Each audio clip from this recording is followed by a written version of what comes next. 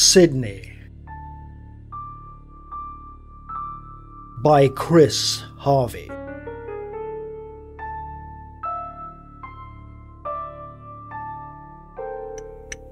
Well, I'll tell you one thing before we get there, yeah?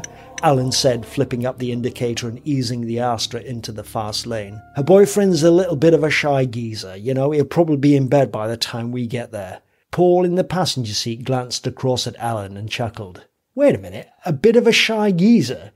Yeah, well, you know, he's just really quiet. Whenever he visits us, he never has much to say for himself. Having said that, though, we haven't seen much of him for a while, to be honest. In fact, the last couple of times Carol visited, she was on her own. Well, you must have done something to upset him, then, eh? Paul said with a smile. Alan overtook the van, signalled again and pulled back into the middle lane. So, what's his name then, this boyfriend? Paul continued. His name is Malcolm, so there you go. Paul attempted to stifle another chuckle. Malcolm, he thought. Well, a shy-sounding name, really. But on the flip side, our Carol more than makes up for him, though. Paul looked across at Alan again, his eyes narrowing. Oh, go on then, so how does she make up for him? Well, she's really sociable, you know, you can't help but like her. Yeah, but you're biased, aren't you, big brother? Well, you'll be able to judge for yourself, won't you? Yes, and I'm really looking forward to it. Well, that's good to hear. Paul suddenly winced. Look, how much further is it anyway? Why, what's the matter with you? I'm dying for a piss. Alan grinned and shook his head, returning his eyes to the road ahead and stepping on the accelerator a touch. The two occupants of the car, driving down to London from Chester on business, had been on the road for over 4 hours, and now, over 200 miles later, they weren't far from their destination. Alan's sister Carol was putting them up for the night, the plan being that they would head off for the capital the following morning after a good night's sleep. Paul did his best to ignore his complaining bladder, but couldn't seem to do the same about the seemingly weird boyfriend. Okay, so the guy isn't particularly sociable, but that's his prerogative. Give the guy a break. Paul tried to tell himself he was too tired anyway to give it any more thought.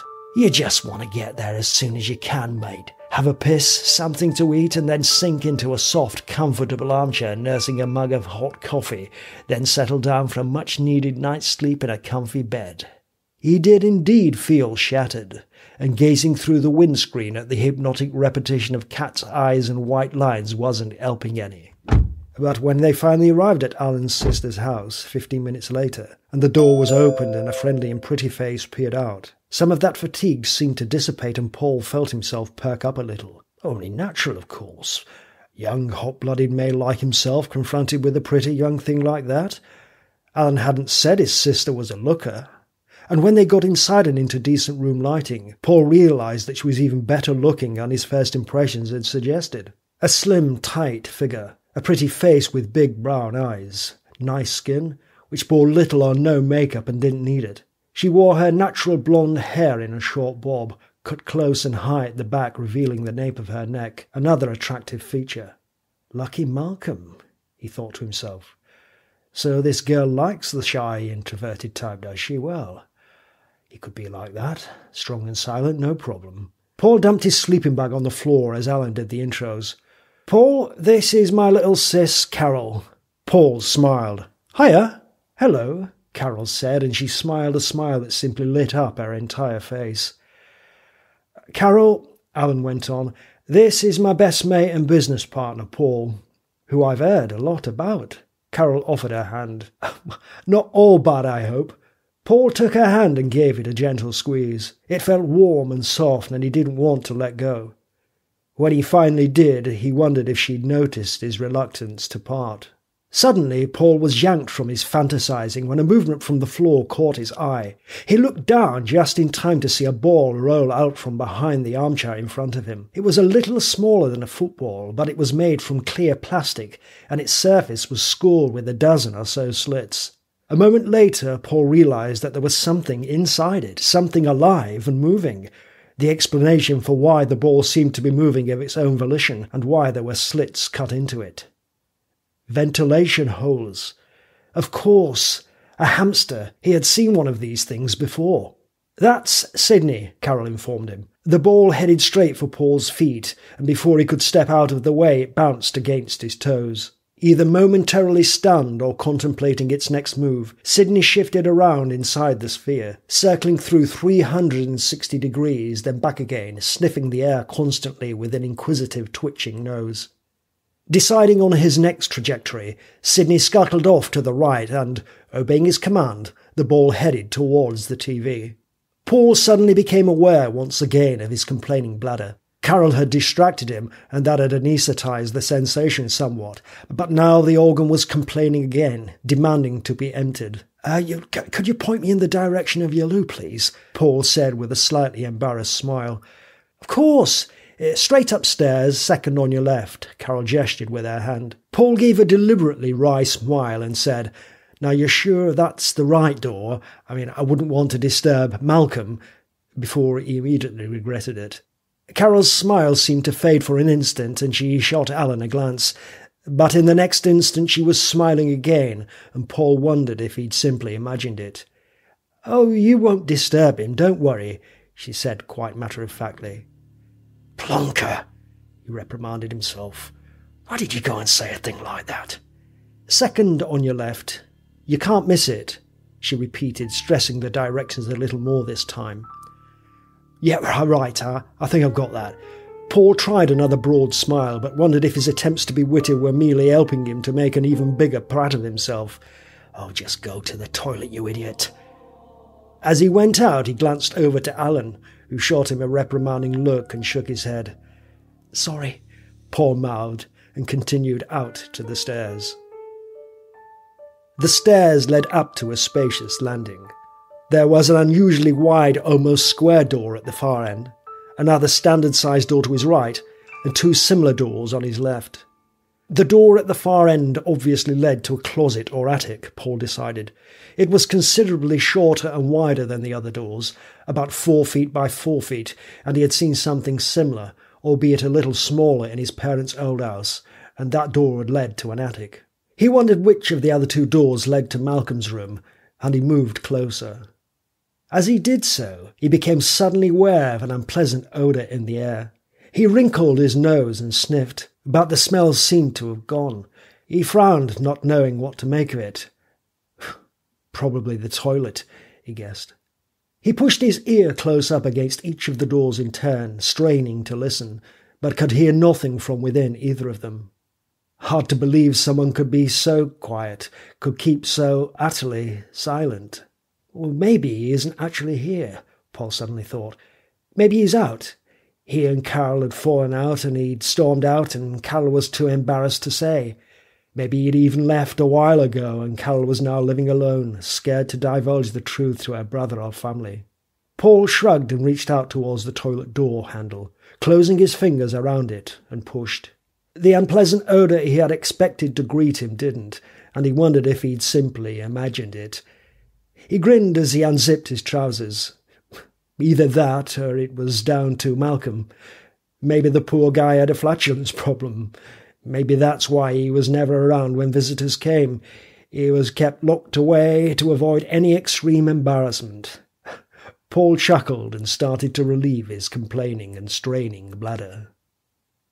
When he came back down, the ball was motionless and empty on the floor, and Sidney was back in his cage, though he didn't seem any less energetic for his previous efforts. Now he was going like the clappers, hammer and tongs on the wheel in his cage, his little legs rushing beneath his small body in a blare of frenzied activity. "Ah, here he is. Are you hungry?" Alan was sprawled out on the settee, shoes off, feet up. "Starving," Paul said, his stomach groaning at the thought of food. "Good, because I've made a ton of sandwiches." The voice came from the kitchen and Paul looked up to see Carol peering up from whatever she was doing, a broad smile from cheek to cheek. "I take it you do like ham?" "Oh, yes, I do, thanks," Paul said, stepping forward. The house was open plan, and Sidney's cage was perched on a table bordering the kitchen and lounge.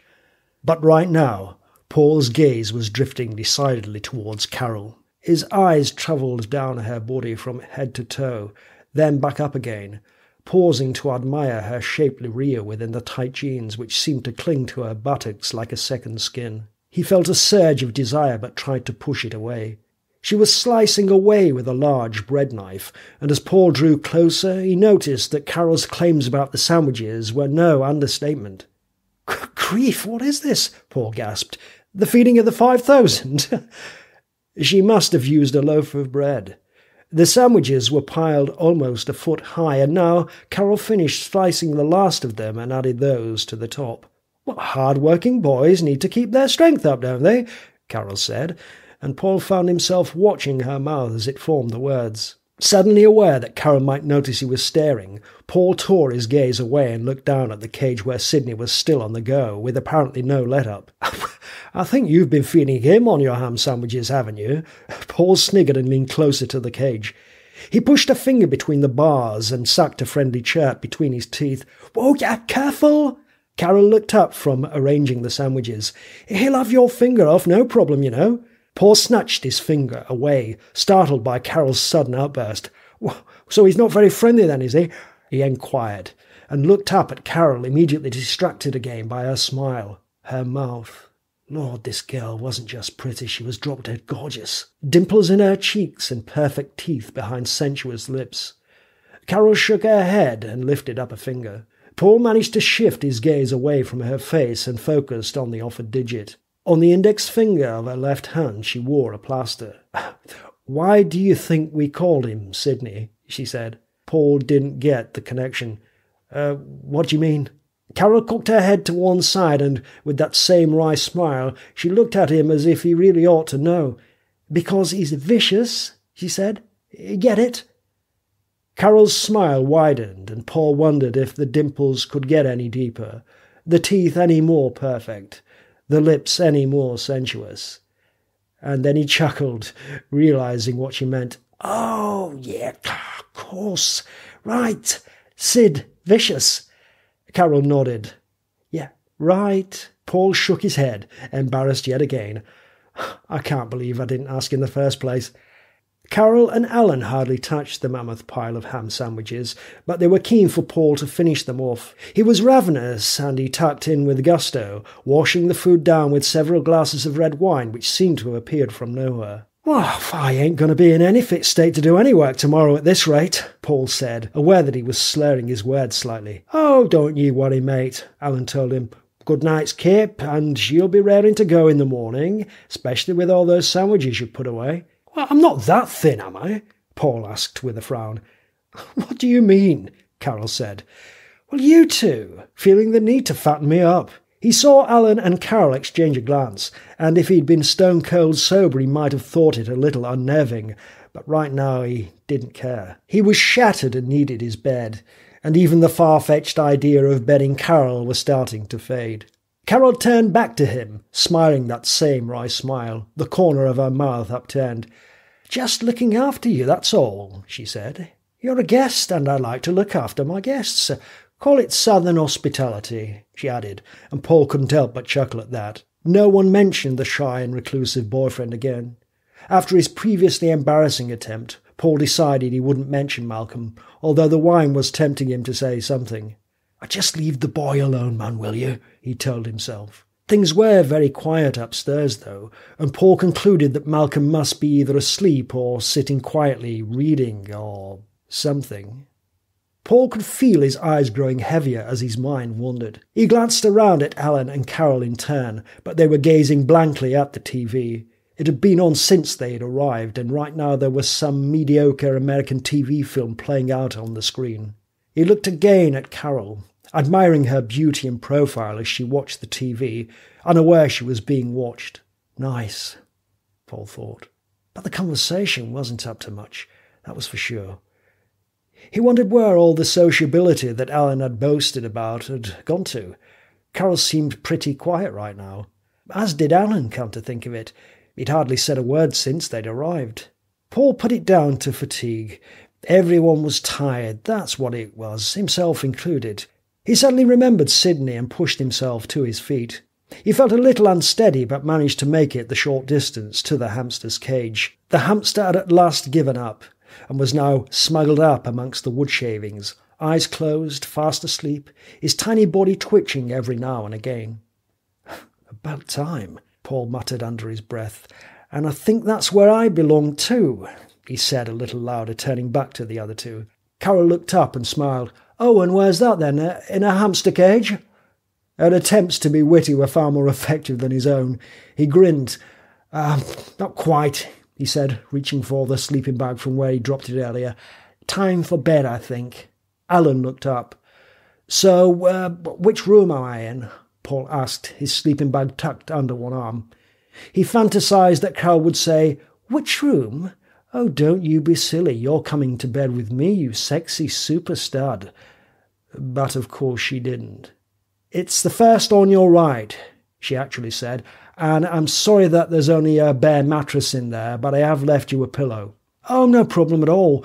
This should keep me as snug as a bug." He lifted his sleeping bag. "Well, good night all," he said theatrically, "and thank you very much for the wine and sandwiches. Sleep well, the pair of you, and I shall see you both in the morning." Paul swung open the door and fumbled for the light switch. Finding it, he flicked it on. The room was small and unfurnished, used evidently for nothing at all at present. A small single bed with an uncovered mattress was pushed into one corner, leaving only an L-shaped space of about 3 feet wide around the bed. And that was it. No drawers, no wardrobe, nothing. Paul threw his sleeping bag onto the bed and moved over to a small window situated in the wall at the foot of the bed. He peered out, but he couldn't see much at all save for the amber glow of the odd street lamp in the distance. He glanced at his watch, realising that he had no idea at all what time it was. He'd lost track. 1:17 a.m. It could have been 10 o'clock at night or 3 in the morning for all he knew. He pulled the curtain closed over the window, turned back to the bed, and started to undress. The noise awoke him suddenly, yanking him violently out of slumber. How long he'd been asleep he had no idea. He blinked his eyes several times and opened them wide, but he could see nothing. It was as though the entire room, including the window, had been coated in treacle, such was the impenetrable blackness. But what in God's name was that sound? It didn't help that he was still feeling the effects of the wine, and he shook his head in an attempt to throw away the grogginess. As he began to come around a little more, Paul realised that the noise was coming from outside his bedroom door. For some reason the sound conjured up the image of a ball bearing being rolled around and around on the surface of a wooden table, but magnified 10 times over. Yet when his mind tried to match that up with an image of what on earth could possibly make such a sound, it couldn't come up with any answers. What time was it? He pulled his hand out of the sleeping bag and tried to make out the hands of his watch, but it was useless.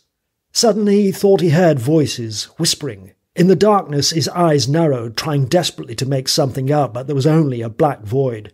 He became aware of a thumping sound too, but quickly realised that was the sound of his heart pounding away inside his chest. And then, for some reason, he began to link the rolling sound with something he knew he'd seen recently, but in his present sleepy and drunken state he couldn't for the life of him place it. What was it? Suddenly, a slit of light appeared in the dark void. A chink of light under the door. Someone had turned the landing light on. "Hello?" Paul tried to say, but the single word crackled out feebly. He knew that all this didn't make any sense whatsoever, and it was then that he was convinced that it must be, still had to be, asleep and dreaming. The rolling sound seemed to suddenly get nearer, and Paul could feel the vibration beneath him. Something smashed into the door from the other side, and Paul's heart almost leapt out of his chest. Shit! There was a loud snapping sound as something seemed to give. Now terrified, shaking with fear, Paul cowered back on the bed, his breaths coming in shallow gasps. The rolling stopped momentarily, and then it started again and seemed to retreat. Another pause, and then it started again, and Paul realised that it was getting closer once again, closer, closer. Smash! The door blew inwards, torn from its hinges like balsa wood as something large and heavy smashed into it. Shit!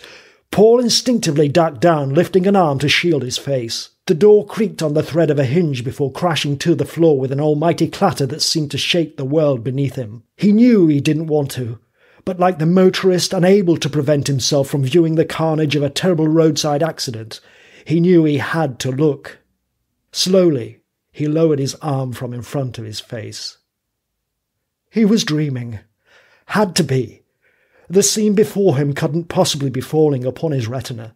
It had to be his imagination, warped and twisted, feeding the grotesque spectacle directly into his brain as he slept. Oh, Lord Almighty.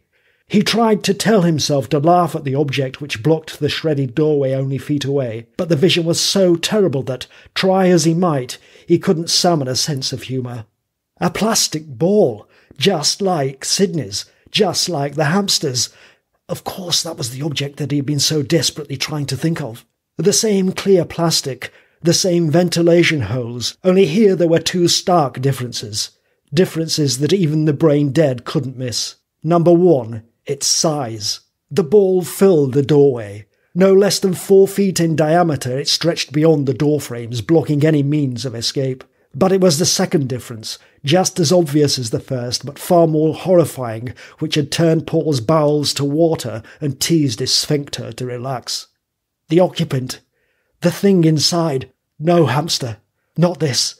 Paul could feel his pulse thumping inside his head, and his heart felt as if it was trying to punch its way out through his ribcage. He knew his eyes were bulging wide in their sockets, or at least in the dream they were, because in reality they had to be closed because he was asleep. This wasn't really happening, couldn't be happening. The thing in the ball. On the one hand, Paul's instincts told him that it was plainly obvious what he was seeing, and for a moment he tried to humour the nightmare. The thing was somehow human, or at least had been, once upon a time. But the more his brain rationalised the grotesque sight, the more a voice inside his head screamed it couldn't possibly be. How could it be? A sudden flashback to recent events. In the car with Alan. Small talk about Carol and her boyfriend, Malcolm. Her boyfriend's a bit on the shy side of things. Paul couldn't stop the flashback seeping in between the unfolding madness, but he didn't really know why it was coming through. Having said that, we haven't seen him for a while. In fact, the last couple of times Carol visited, she was on her own. The boyfriend. Malcolm. Why the hell am I linking the two? Paul's brain screamed at him. He's shy. So shy that he couldn't even bring himself to show his face. So shy that he went to bed before visitors arrived to avoid them. Why so unsociable? Saliva dripped from the thing's mouth in thick glutinous threads. The teeth, what was left of them, were discoloured with decay, broken and rotten. The hands were filthy and bloody, the nails mere splinters of torn calcium, the fingertips themselves worn raw due to the creature's continuous manipulation of its spherical prison. The feet were the same, the toes worn to a pulp, stumps of bone clearly visible through the red mash of flesh. Dirty liquescent streaks and smudges covered the inside surface of the ball, a mixture of the occupant's saliva and blood and something else, though exactly what Paul didn't want to even think about. Already his stomach felt as if it was being squeezed inside a tight fist, coaxed to reject its contents. The outrageous sight was suddenly accompanied by a foul stench as the nauseous odour of filth and excrement reached Paul's nostrils. It could only be coming from the ball, seeping through the ventilation holes, rank and putrid. He became aware of a guttural, liquid, frothing sound that he could only compare to the sound of many bubbles popping but magnified tens of dozens of times. Alka-Seltzer with a microphone held close over a PA system. Logic, what flimsy threads remained, told him that the sound had to be emanating from the thing's mouth, from a mouth and throat eaten by disease and clogged by blood and pus, and Lord alone knew what else. The fist gripping Paul's stomach relaxed for a second, but in the next instant closed even tighter. Paul winced in pain, then gagged, but he couldn't drag his eyes away. He was transfixed with fear, terrified that if he looked away for even a moment something terrible would happen. At least the ball couldn't come any closer. It couldn't fit through the doorway. Could it? Too big. Is it? Paul began to whimper in desperation as he tried to swallow down the rising bile in a last vain attempt to keep his red wine ham sandwich supper down. It wasn't going to work. Another sudden flashback to even more recent events. Himself leaning close to Sidney's cage, pushing a finger between the bars, sucking a friendly chirp between his teeth. Carol giving a friendly warning. "Careful, he'll have your finger off, no problem." Snatching his finger away, grinning. Oh, so he's not very friendly then. Smiling, and I smiling, holding up her own plastered finger. "Why do you think we called him Sidney?" Not understanding. "What do you mean?" Delivering the punchline. "Because he's vicious. You get it?" Sniggering and realising, "Oh yeah, of course, right, Sid Vicious." It seemed funny at the time, not so funny now. And by Lord, if Sidney is vicious, then what is this bastard's real name, because somehow Malcolm just seems a little bit out of character. It now made sense to Paul. The unpleasant smell that he'd noticed earlier on the landing, the unusual square-shaped, attic-like door. Malcolm's domain. Malcolm's filth. The blood was pounding inside Paul's head now like a roaring steam engine, and he began to feel dizzy, his eyes losing focus. When he blinked and tried to refocus, he thought he saw the outline of two figures standing silhouetted either side of the globe. His mind playing tricks again, some nonsense to fuel this insane nightmare. He blinked again, this time harder, squeezing the eyelids shut until it hurt and then suddenly opening them wide. His sight had returned to clear sharpness, but the figures were still there, and even in the subdued backlighting he recognised them. Alan and Carol. He couldn't make out any of their features clearly, but their outlines were unmistakable. "What the hell's going on?" Paul demanded, then wondered why he had wasted his breath, humouring the dream. Alan and Carol weren't really there. They were in their own beds, fast asleep, dreaming their own dreams, though probably nothing as warped and twisted as this. He watched as the figures moved closer into the giant orb, and each of them placed a hand on its surface. The creature inside responded immediately, twisting its head to look at each of them in turn, growling something that could almost have been intelligible once upon a time, before the vocal cords had rotted away. "He's hungry!" The one who looked like Carol, but couldn't have been because she was really still fast asleep in bed, said, a noticeable tremor of excitement in her voice. "Yes, he is," said the one who looked like Alan, his best mate, but couldn't possibly have been him either because he was really asleep in bed too. "Hey, come on, guys, what the hell's going on?" Again Paul blurted it out without thinking, and immediately he reprimanded himself for humouring the absurdity. It was as if he was suspecting them of playing some sick joke, but he knew that no mind, no matter how twisted, could come up with a scenario like this. "Get back to bed," he felt like yelling at them, "and don't get back up until morning when sanity can once again prevail." But he didn't say it, because in truth, he was shit scared. "It's Malcolm's coming out party," Alan and Carol said in almost perfect unison, and they each took a firm hold of their respective side of the ball, fingers finding purchase in a specially designed groove. Paul almost smiled. Malcolm, indeed. Alan and Carol nodded to one another, and obeying each other's cue, they pulled on their respective sides of the sphere. There was a crack, followed by a dull hiss, and then the two halves of the sphere parted like the segments of some giant Easter egg, allowing the creature and its stench to escape. The creature let out a wail of exultation and stumbled forward, obviously ecstatic to be free of its spherical prison. It turned its head to nod thanks to each of its keepers, and then hunger overrode the need for freedom, and it snapped its head straight ahead, locking Paul in its ravenous gaze, its eyes milky with pus and matter. And at that moment, Paul knew that he was the equivalent of the fatted calf. He screamed as the creature bore down on him, though somewhere inside his head he heard himself start to laugh, a crazed, maniacal laugh. Because for some reason, although he was about to be eaten alive, the image of losing his life at the hands of a creature from the depths of hell called Malcolm seemed quite absurdly, perversely hilarious.